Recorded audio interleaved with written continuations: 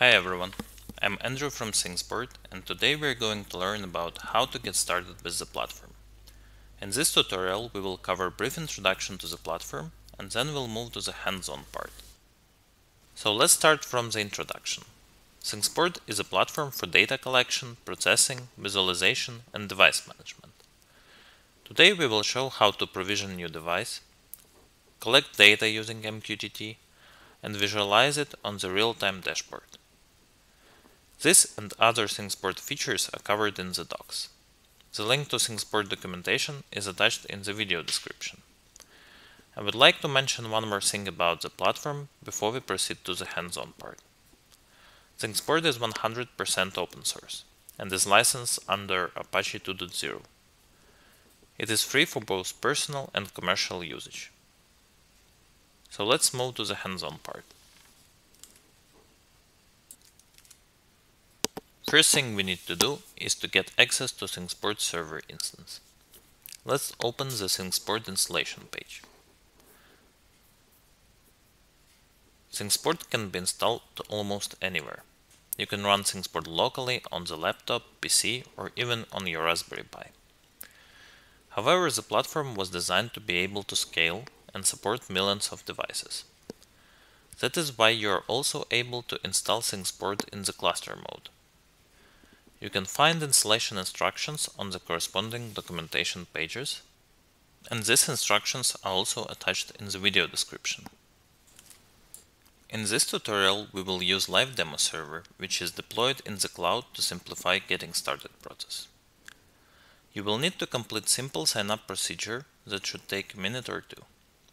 It is totally free and I will create my account right now. Let's open the browser and navigate to the live demo page. The link to live demo server is attached in the video description. I am going to populate sign up form and click on sign up button.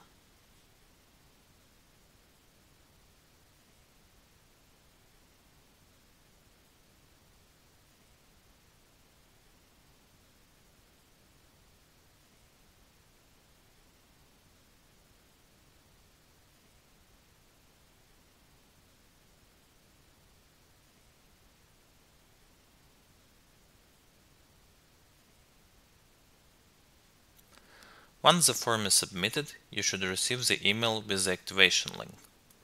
This is to make sure that you are the actual person who owns the email and will be able to recover the password from your live demo account. Let's open the email and complete the activation procedure. Now we are able to log in and observe ThingsBoard Web UI. We have logged in using Tenant Administrator role. Tenant Administrator is able to provision devices, configure rules and plugins, and of course create dashboards.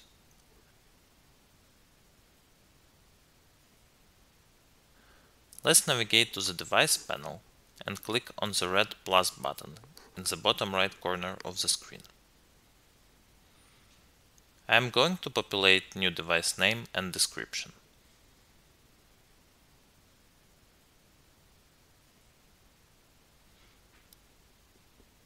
Once device is saved, we can open the Details tab and copy the device access token. We will use it to make API calls. Now we can proceed to the data upload. Let's open the console. We have prepared a simple demo JavaScript tool to publish device attributes and telemetry using MQTT protocol. We will publish firmware version and serial number as device attributes. Also, we are going to publish simulated temperature and humidity data once per second. We have chosen to write this tool using JavaScript because it is both very simple and well supported by common operating systems. To run this tool, you will need to have Node.js and npm installed. The link to Node.js download page is in the video description. Now I will check that Node.js and npm is installed on my laptop and my laptop is running Ubuntu 16.04. Once you have Node.js, you also will need to install JavaScript MQT library. I'm going to do this right now. Now we can download and launch our demo script. The link to the script is in the video description.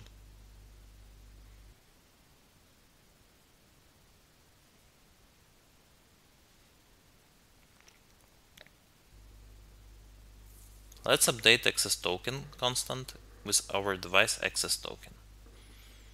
I'm going to copy paste it right now.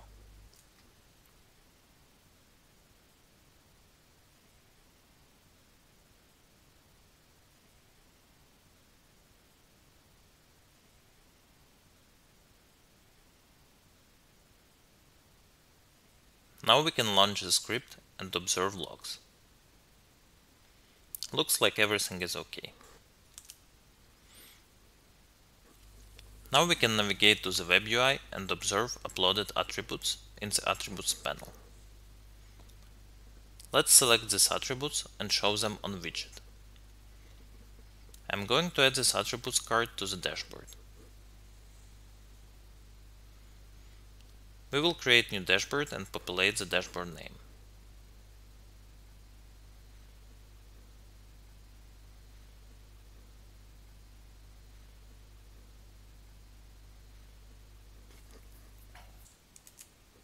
Now let's click on the Add button. But before we do this, I would like to mark Open Dashboard checkbox in order to see the results of our work. Finally, we are able to see our first dashboard. Now let's add more widgets. Let's click on the plus button and select Widget Bundle. The first widget we are going to add will be Digital Gauge. We will show real-time temperature value. I'm going to populate the data source parameters and change the widget title.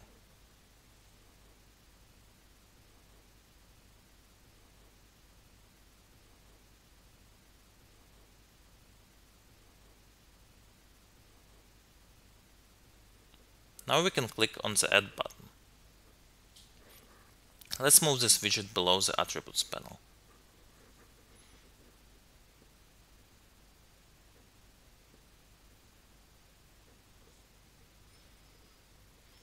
Next widget we are going to add is quite similar and is going to display the humidity value.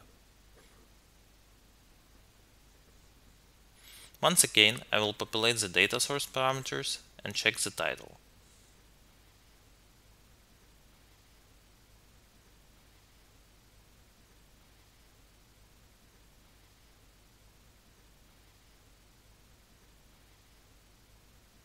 I'm also going to edit the label.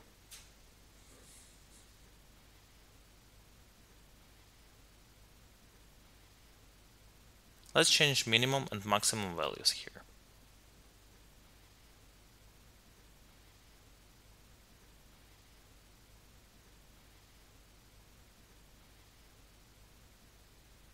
We also need to remove Celsius symbol from the displayed value.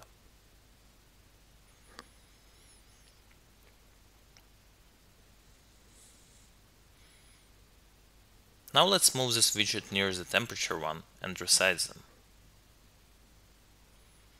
So we have 3 widgets that display latest values from the device. Next widgets we are going to add will display last minute of time series data. One for temperature and one for humidity.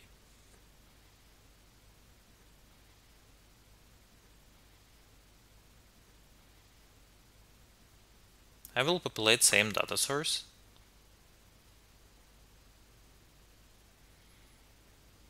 and will adjust the color of the graph.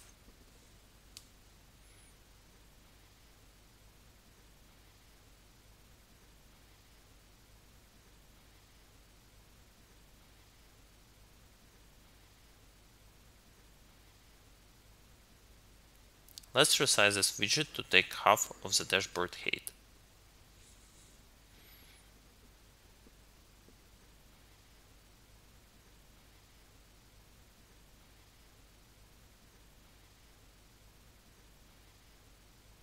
Let's also add similar widget for humidity.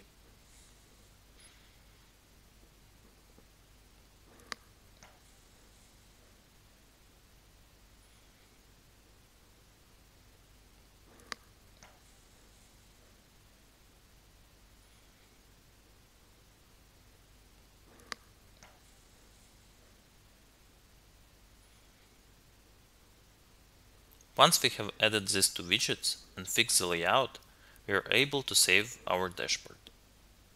Congratulations, we have just created our first dashboard. Thank you for your attention. I hope this video will help you to get started with ThingsBoard. Please subscribe to our YouTube channel and Twitter to get notifications about new videos and tutorials. Thank you.